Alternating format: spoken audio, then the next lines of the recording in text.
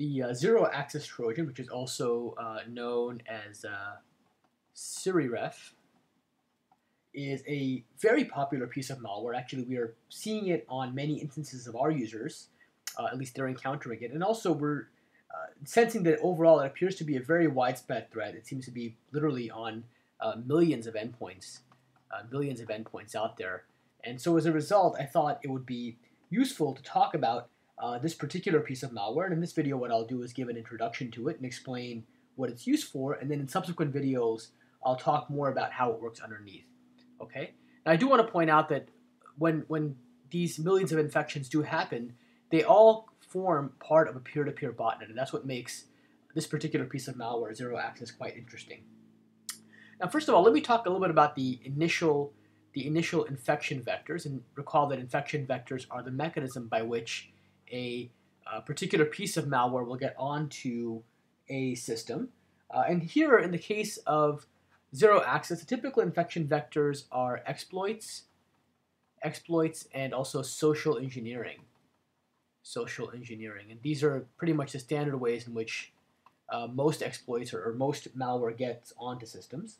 Now, in terms of exploit infection, the most common way is through exploit kits, and examples of exploit kits include a particular kit known as Black Hole, which maybe I'll do future videos on exploit kits.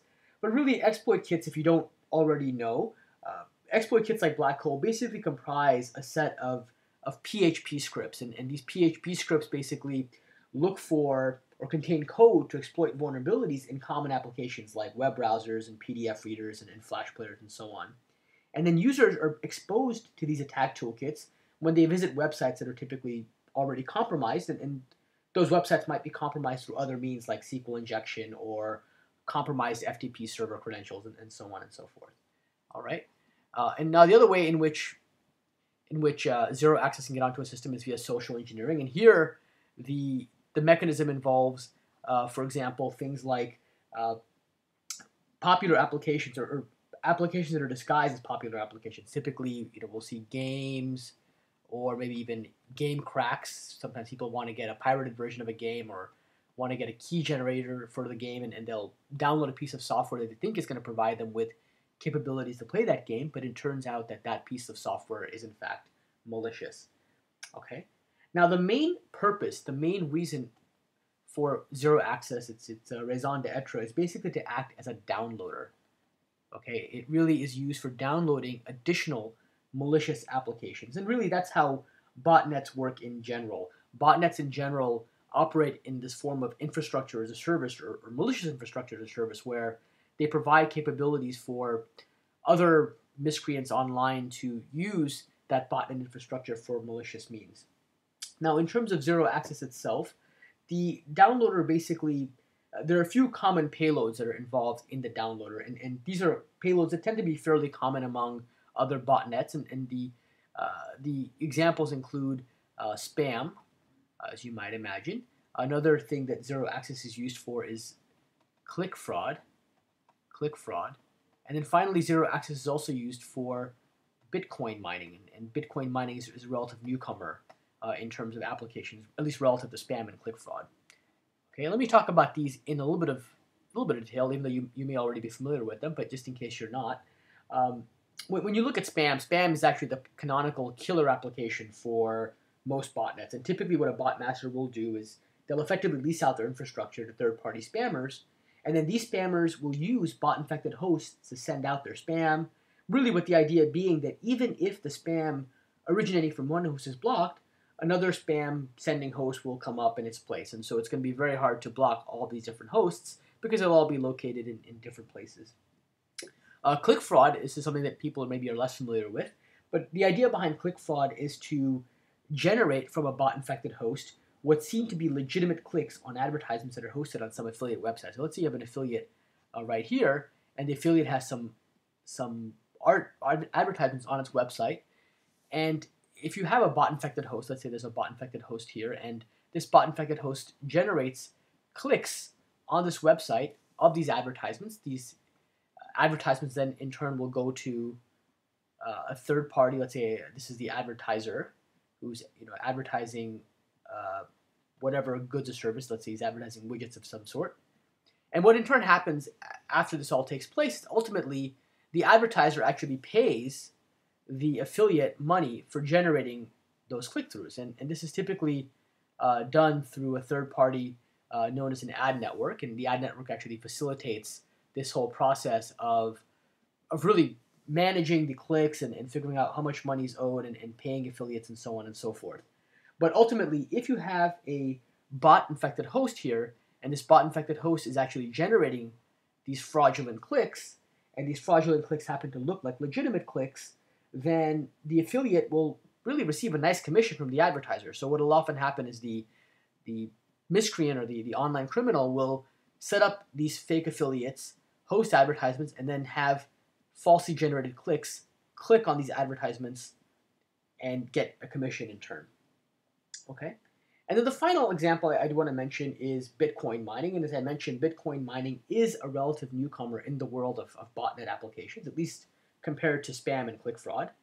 Now, Bitcoins themselves, they really are a form of online currency. They're actually unregulated online currency. And it turns out that anybody can generate Bitcoins if they're willing to invest the right level of CPU horsepower. And you do need quite a bit of CPU horsepower to be able to generate Bitcoins. And typically, most individuals are not going to be able to do that, but a bot master can actually leverage the collective computational power of the army of these bot-infected drones that he has at his disposal to generate Bitcoins.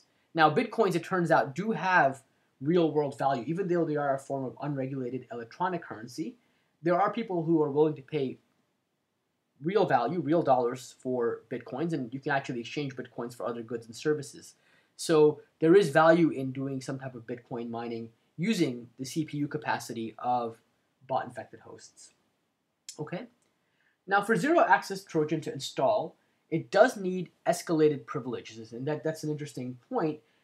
When you have systems, let's say Windows systems that are protected by what's known as UAC, and UAC actually, that stands for User Account Control.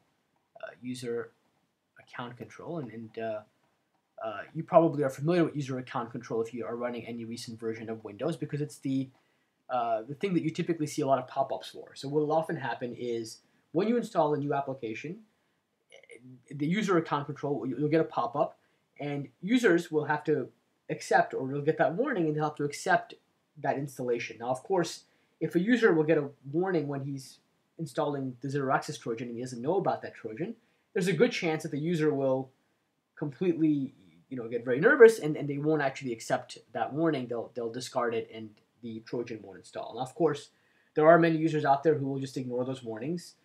But nonetheless, I think the fact that there is a warning in place through User Account Control does act as some type of impediment that keeps the malware from actually getting installed. All right.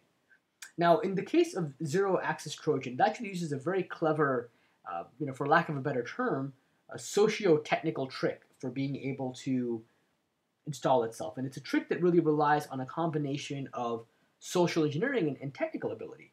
And what the ZeroAccess Trojan does is, in addition to its regular malicious payload, let's say there's a particular system and it's got a malicious payload here, the ZeroAccess Trojan will, on that system, in addition to the malicious payload, will also install or drop a legitimate payload, an actual legitimate file. Let's say it'll be the Adobe Flash Player or something along those lines. And that file will get installed or put on the same directory. Okay?